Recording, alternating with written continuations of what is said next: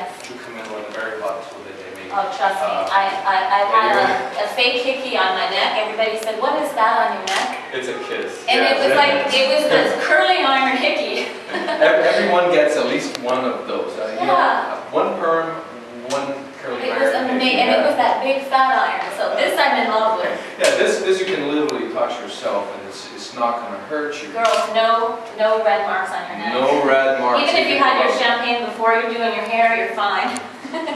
And it really always takes, you know, it takes a little bit of a twist on the wrists. Okay. If you put it into your hair, and you twist it, and you go down.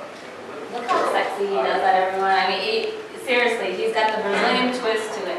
Your wife is very lucky. Do you do her hair for her? Yes, I do. Sometimes more than we wish to be, you know, because it's she wakes up. Yeah. And there I am, following her around with a hot tool. You know. Oh my goodness, Yeah. are you kidding me? You're like every girl's dream. Here's the thing.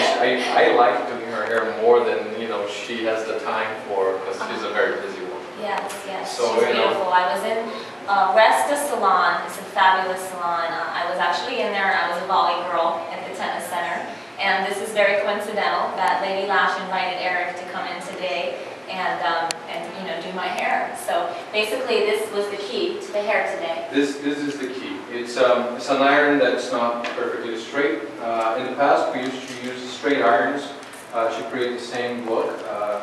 Now we have an iron that has a bit of a curve to it,